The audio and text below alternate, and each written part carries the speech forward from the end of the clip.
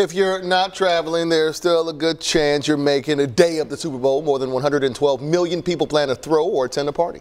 It's a $17 billion spending event, according to the National Retail Federation, with the average person spending about $86. The majority of that money will go into food and drinks, but the next big category in orange, making sure you're decked out in team gear. I need some more Chiefs gear. You can't ever have too much.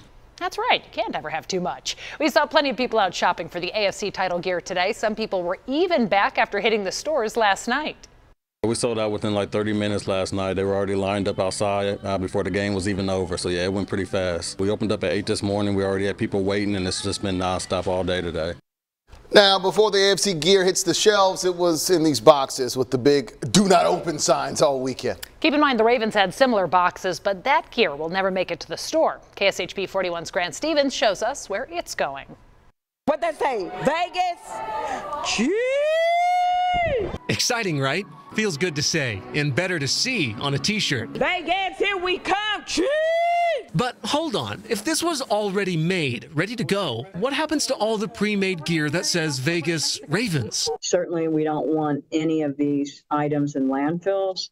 And let's face it, Grant, they can be used by someone. And that's the beauty of it. That's Romaine Seguin, the CEO of Good360. So we are the logistics arms. Before I joined Good360, I was with UPS for 38 years. That makes a lot of sense. Her nonprofit partnered with the NFL to act as the shipping and logistics experts. The NFL doesn't want all that now false Ravens AFC Championship gear to go to waste, but it can't stay in America either. So they partner with Good360 to get it into a box and out of here. Outside the United States, very far outside the United States. So the next time someone sees that gear, it'll be halfway across the globe, going into hands that need it. When you see a child get a pair of shoes or, you know, a hat, anything that they don't have that we take for granted, it touches your heart.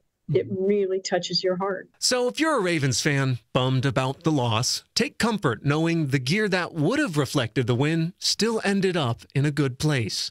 In Kansas City, Grant Stevens, KSHB 41 News. Thanks for that, Grant.